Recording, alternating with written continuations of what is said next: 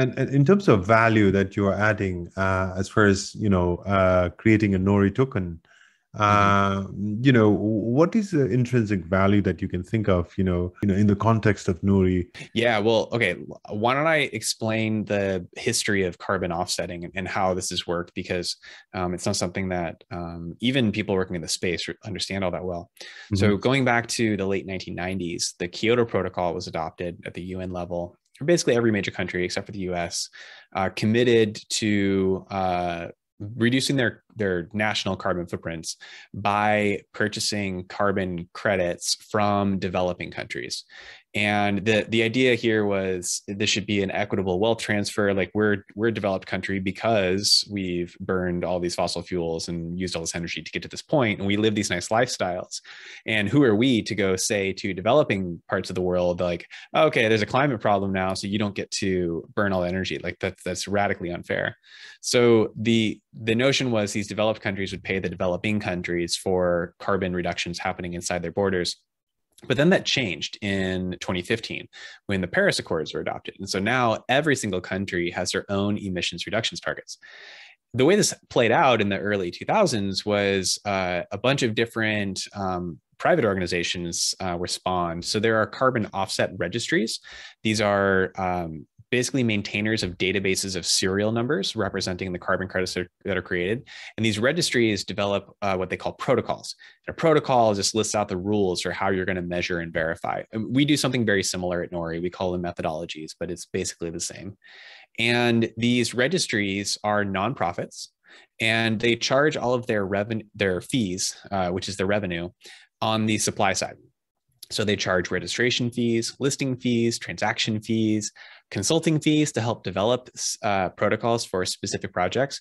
And that means that project developers can end up spending somewhere between $30,000 to $100,000 just on the carbon credit certification process, not including their actual like capital expenses and the operating expenses from doing the project itself. So it's a very high barrier to entry on the supply side. And then what happens is they'll get issued carbon credits. And then most of the time they'll sell them to brokers because there is no, it's funny, we use the term carbon market, but there is no such thing as a carbon market. Uh, this is not like an open and transparent thing that people Yeah. can go to. And there's certainly not like liquid trading going on in a way where we can see it as an actual price.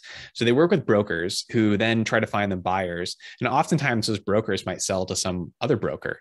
And so these carbon credits are going to trade like multiple times over. And there's a concept in carbon offsetting of retirement, which means you're saying, I'm the end buyer of this carbon credit. I'm going to retire it and make it so that it can never be sold again. And I'm going to take final credit for it.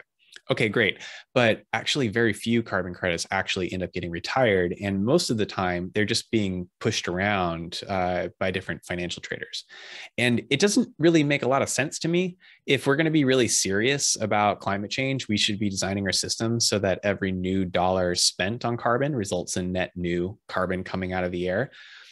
If that second sale, the third sale, the fourth sale, that money doesn't end up in the hands of the original project developer. It's just going to a financial middleman, which just drives up transaction costs and reduces the amount of scale of carbon projects that are happening here.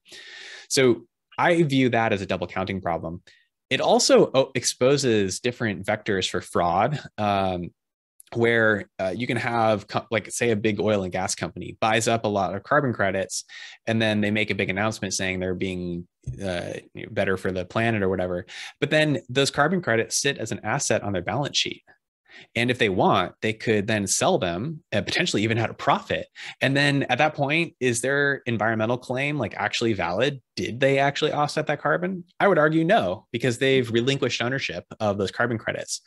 The other problem is when it comes to international accounting, literally every single credit that has ever been sold across international borders has been counted more than once. So if a project happens in Brazil and then it gets exported to a buyer in France, both Brazil and France are going to count that as an emissions reduction relative to their Paris goals. Brazil says, hey, this project happened inside of our borders, so it's our emission reduction. But then France says, well, we imported that carbon credit, so we get to take credit for it. It's a really stupid problem. It's easily solved with double entry bookkeeping, but they don't do it. And this is actually, we're recording this just before the COP26, the next Conference of the Parties conference that happens at the UN level. This has been the major sticking point ever since Paris, which is how do you deal with this double counting problem? And it's more or less Brazil that keeps blocking it for political reasons. So with these double counting issues, then there's also, I should mention fraud too. So in the late 2000s, there was a project called the Chicago Climate Exchange in the US.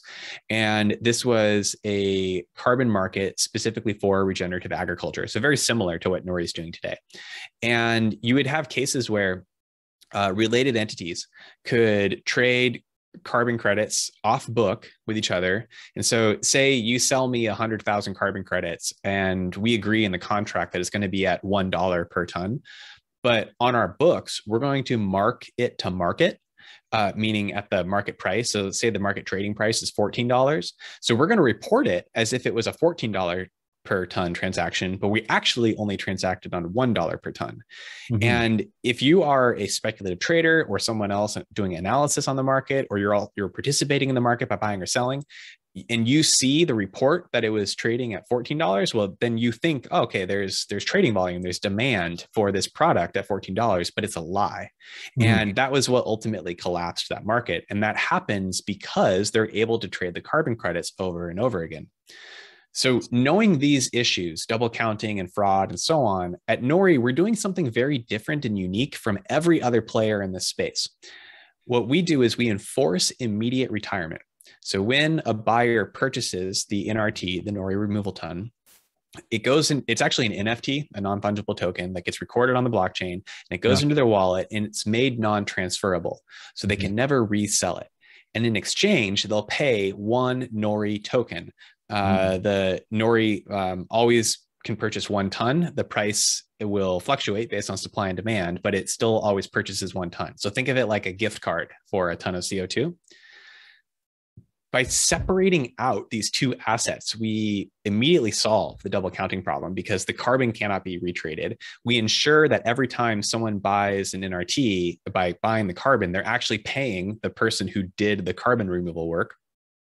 And we also create a tradable commodity asset that we can use as a reference price, and so that people can speculate on that. So as commodities traders do, and it can help bring in more capital, help with business forecasting, and ultimately help with price discovery.